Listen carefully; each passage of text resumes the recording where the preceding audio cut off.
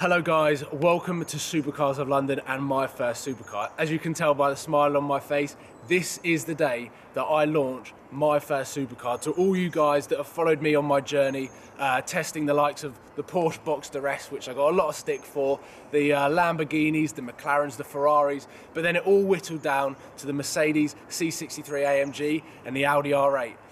Over the 3 months, me and James tested these cars to the limits. We did a hell of a lot of tunnel runs, we had great laughs, and I got a real feel for what I was looking for my dream first supercar. And I created like a tick list of what it needed to happen. It needed to have 4 exhausts. A proper supercar should always have 4 exhausts. It came down to the fact that it needed to be a German V8, and we had loads of comments on whether it was going to be the R8 or the C63. But the one determining factor which made me pick my first supercar was that it had to have 2 seats. So ladies and gentlemen, welcome to my first supercar, the Audi R8.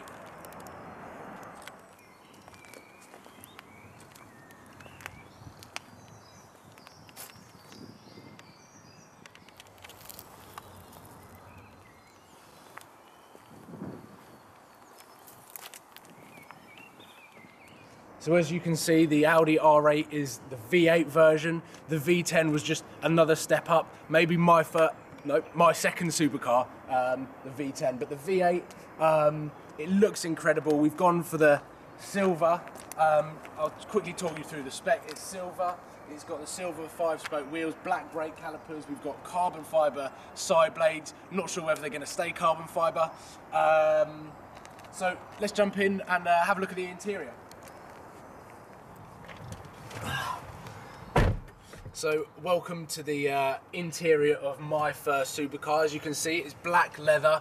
These are the standard seats, the sport seats. Very expensive option, and unfortunately there wasn't any on the market.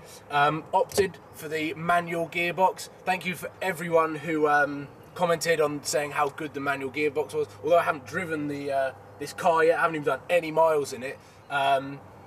I've been out in a few R-tronics that weren't great, but I actually haven't driven an Audi R8 on public roads. This is due to the fact that all dealers have insurance for 25 and over, and as I'm 23, I literally the fastest car that I've driven on the road was my Vauxhall Astra 1.6 SXI. So a 4.2 V8 is a bit of a step up. But inside, as you can see, there's loads of carbon fibre. We've got a six CD changer stacker thing. We've got space for media, memory cards, satellite navigation, and all round there's a lot of nice touches, electric seats, electric folding wing mirrors, that sort of stuff. It's a very, very nice spec. Why did I choose the Audi R8 over the C63 AMG? Well, of course, this has got 2 seats. As you can see, I'm also sitting incredibly low to the ground, and the Audi R8 has those supercar looks that I'm after. Yes, the AMG sounds incredible stock, but I can assure you this car is not staying how it is. We've got some of the best companies from around the UK to get involved with this car. We've got Projects UK who deal with alloys. They've built famous cars such as the red Novitec Torado in London. We've got SB Race Engineering who are famous for their servicing, supercar specialists based in London. We're hopefully going to get an exhaust system for this car through SB Race Engineering. We've got Aspect Valeting, the best detailing and valeter in the whole of the UK. We're going to have a hell of a lot of fun with him. Going to get this car super dirty just so that he can get his hands on it and make it sparkling. We've also got Pirata della Strada, the clothing that I'm always wearing.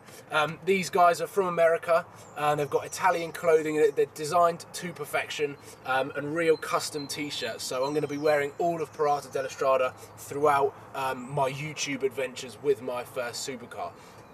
So overall, this car isn't staying stock. So comment below on what you would like to see me do to this car. What would be your perfect colour wrap?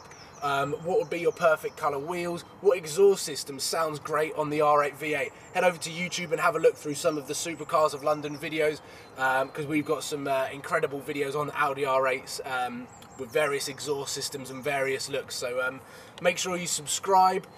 comment, share. Thank you all for joining me on my journey of my first supercar. The adventure is just beginning, so make sure that you hop in the passenger seat on me in the R8 and let's go for a ride.